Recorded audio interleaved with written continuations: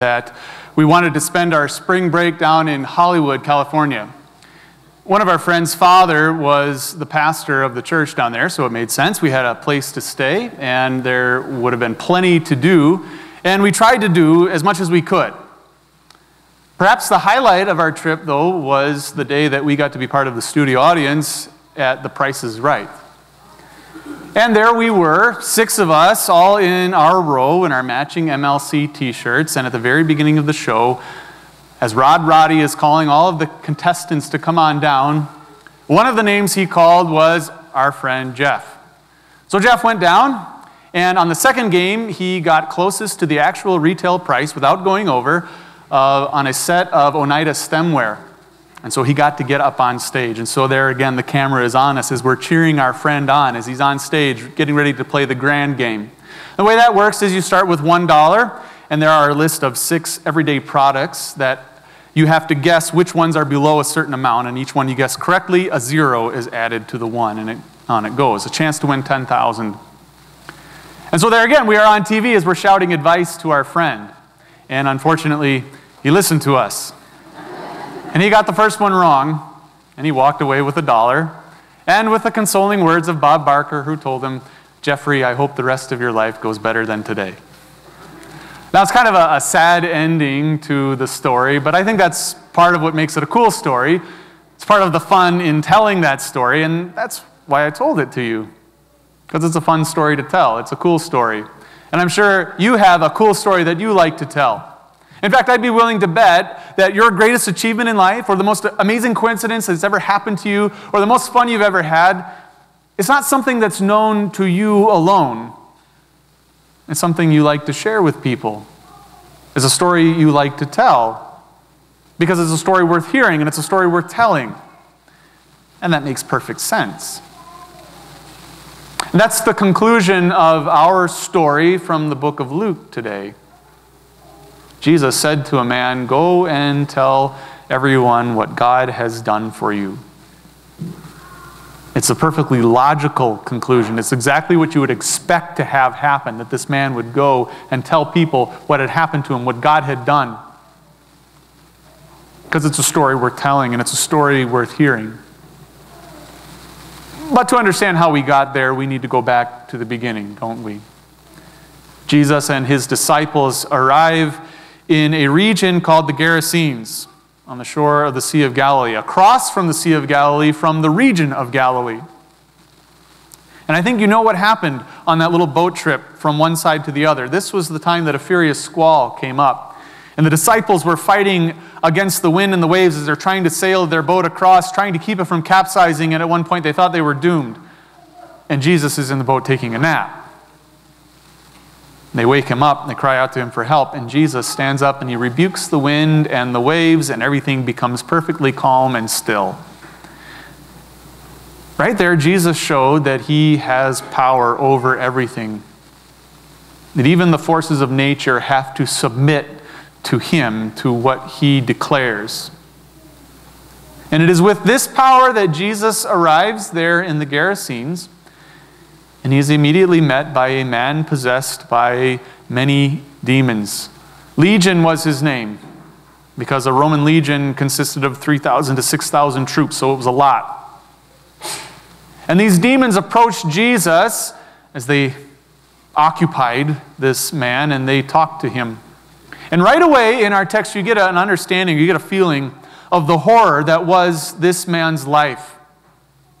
He was cast out of the communities, forced to live by himself in solitude, forced to live in the tombs, places that were associated with the revulsion of death. He never wore any clothes, adding to his misery and his shame. We're told that he was often bound with chains and he was kept under guard, presumably so that when he went into a fit of madness, he wouldn't hurt somebody or hurt himself. But evidently, the demons gave him superhuman strength. He was able to break those chains, and he went off, excluded from the community. Other gospel writers, talking about this same story, they tell us that he also cut himself with stones. Something I have to imagine the demons caused him to do just just so that they could enjoy the suffering that they were causing him. The level of wickedness and the level of contempt that these demons showed for mankind is staggering. The joy that they had in causing him pain is something that goes almost beyond our comprehension. These demons were truly evil and vile and wicked. And they wanted everyone to know that. They wanted their wickedness to be on display. They also wanted their power to be on display, as they were able to do things that humans couldn't do, but also able to force that human being to do something he wouldn't normally do, to hurt himself, to bring shame upon himself. The demons wanted everyone to know just how powerful they were, and that there was nothing that this man could do about it. Nothing he could do to stop these demons from doing what they did. And yet, as soon as Jesus stepped onto that shore on the Sea of Galilee, this man came running, and these demons cried out and begged him not to torture them. Falling to his knees, the man addressed Jesus as Jesus, the Son of the Most High God, but it wasn't an address of honor or reverence shown by the demons. They weren't worshiping him, they hated him. But as much as they hated him, as much as they wanted to oppose him, they knew who he was, and they knew that they could not deny his power. And so, for all of their treachery and their wickedness and all of the strength and power that they had, in the end, they could not do anything without say-so from Jesus. And so they begged him repeatedly not to torture them, not to send them to the abyss. They saw there was a herd of pigs nearby, and they asked Jesus to give them permission to go into that herd of pigs. And so Jesus did give them permission, but there again, you see, it wasn't any decision that they make. It wasn't a choice that they had. The decision belonged to Jesus. Jesus had the power to decide what they did. And it wasn't the other way around. And as much power as they exercised over this man, as much joy as they had in causing him pain, they knew that they were nothing compared to the power of Jesus. And that's an important thing for us to remember. Because so often the devil tempts us with that lie that there are simply some things Jesus cannot do. And again, he whispers in our ears that Jesus just isn't powerful enough for this or that. And so there are times that we face the tragedies, the difficulties of life, and there is the devil telling us it's because Jesus couldn't do anything to stop it. Your friend has cancer, it's because Jesus can't stop it. Your loved one has passed away, it's because Jesus didn't have the strength to do something about it. Your home was lost in a flood because the power of Jesus only goes so far. Your relationships are in shambles and your finances are a mess. Obviously, Jesus can't do anything about that either. And again, the devil speaks to us in this way. Again and again, he casts the shadows of doubt in our mind. And again, he comes to us with the greatest temptation, which is this: you are a dirty, rotten, filthy sinner, and there's no way that Jesus can forgive you. There's absolutely no way that Jesus can love you, because there's only so much that Jesus can do. This is the way the devil operates. This is the greatest temptation that he throws at us. Again, causing us to doubt God's promises, to doubt God's word, to doubt God's power. So that doubting him, we turn away from him. We focus on something else. The devil knows that when we turn from Jesus, that's when he has us. That's when he holds on to us, and that's what brings us to condemnation. And so we turn to the pages of Scripture where we are reminded there isn't anything that is too powerful for Jesus. The wind and the waves obeyed him. And these demons that possessed this poor man had to listen to him. And no matter what tragedy strikes us, no matter what event happens in our lives that would cause us pain or sadness, there is nothing that happens outside of the powerful arm and the watchful eye of our Savior. There is nothing that happens in our lives that Jesus doesn't see or that Jesus doesn't have control over. And yes, certainly there will be times when the hardships and the pain and the sadness of this life will affect us and will touch us in a profound way. But even then, we know that Jesus is watching over us. Jesus is protecting us and guarding us and guiding us. At no time does he ever leave us. At no time are we in a situation that's just beyond his control or his power. And this is especially true when it comes to the problem of sin that we have in our lives. When we feel unloved or unlovable, that's when Jesus comes to us and says, even the sin that separates us from God, the sin that would condemn us, even that, Jesus is too strong for. And in his power, he came to this world and he lived perfectly and then gave us that perfection. And then took from us our sins so that by his power he might die on the cross to offer his life as the sacrificial payment for that sin. That's the power that Jesus has. So now we stand before him holy and righteous. And then after he died, he rose again from the dead. Not even death, which comes to us all, not even that was too powerful for Christ. And in fact, death can only affect us if Jesus gives it permission, which Jesus does not. By his powerful resurrection, we too will have our own resurrection. This is the joy and the message of the gospel. It's a story worth hearing, isn't it? And a story worth telling. It makes us glad when we hear it. And sadly, that's not always the case. There in that region of the Gerasenes, Jesus healed this man possessed by demons completely. There he was, fully clothed, sitting at Jesus' feet in his right mind. And when the people heard about this, and when they heard about the pigs rushing into the water and drowning, when these things all happened, they came running to see for themselves.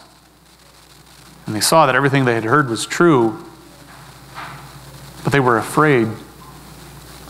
Afraid of Jesus, afraid of the power that he has. And often that is the reaction to the message of the gospel, the good news. The good news is that we are freed from our sins by the power of Christ.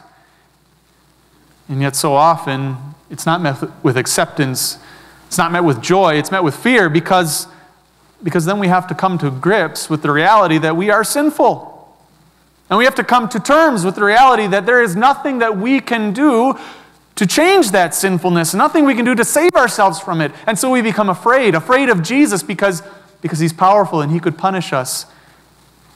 And so just like those people in the Gerasenes, we send him away. Go away from here, Jesus. I don't want that in my life. I don't want to be reminded of my sin. I don't want your judgment hanging over me. There again, we push him away and we turn away from him.